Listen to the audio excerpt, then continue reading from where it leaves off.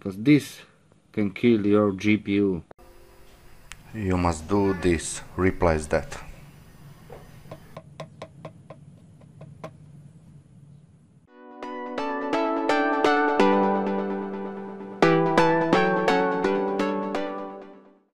The reason why some GPU die is actually this. Do you see that? It's so dry. Look at that. Look at that. See how dry is it? That's the reason why you need to replace thermal paste even on your GPU minimum like once a year, maybe every 2 years, but definitely you need to replace this over time, especially if you're overclocking your card, because this can kill your GPU.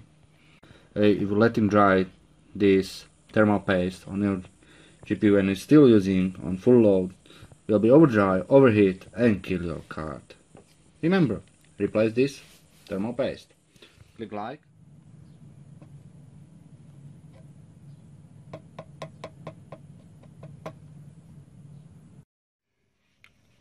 Okay, we got this R9 270. I'm gonna test this card.